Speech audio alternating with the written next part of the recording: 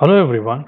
Today we'll see in Excel if you put any formulas like sum or subtotal in any of the columns and if the data values are not getting refreshed automatically, then how do you fix this issue?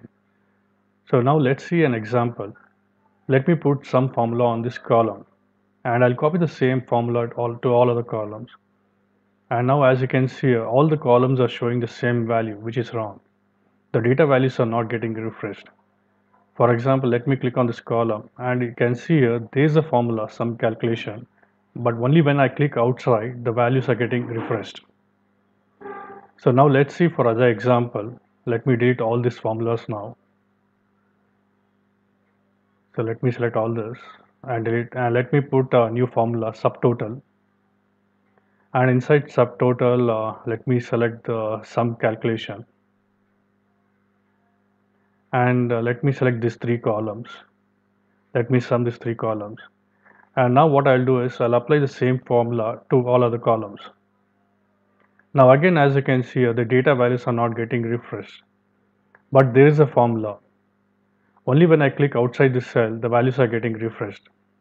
So now how do you fix this issue? So let me remove this formula now.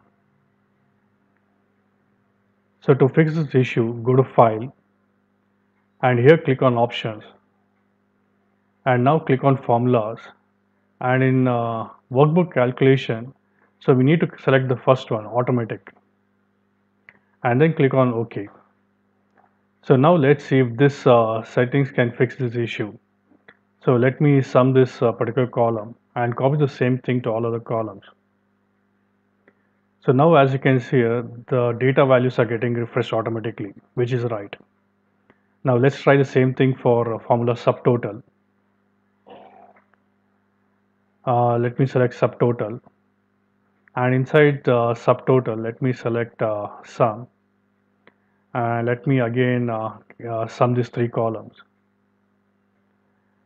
And now I'll apply the same formula to all other columns, and you can see now the formulas and the data values are getting refreshed automatically, which is right. So hope you like this. Thanks everyone.